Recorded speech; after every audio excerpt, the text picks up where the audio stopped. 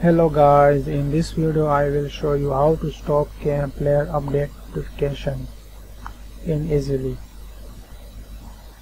First of all, go to window taskbar and search control panel.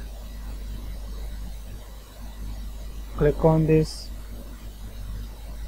then click on system and security. Then click on Windows Defender Firewall. Then click on Advanced Settings, and then click on Output Bound Rules, and then click New Rule. Then click Next, and click on Browse,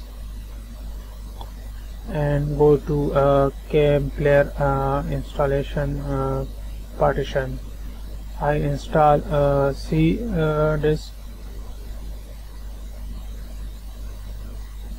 select, and Kmplayer select. Then click open, and next, and next, and type name Kmplayer.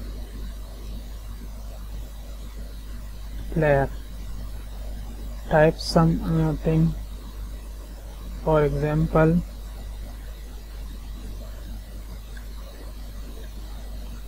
then click on finish and close.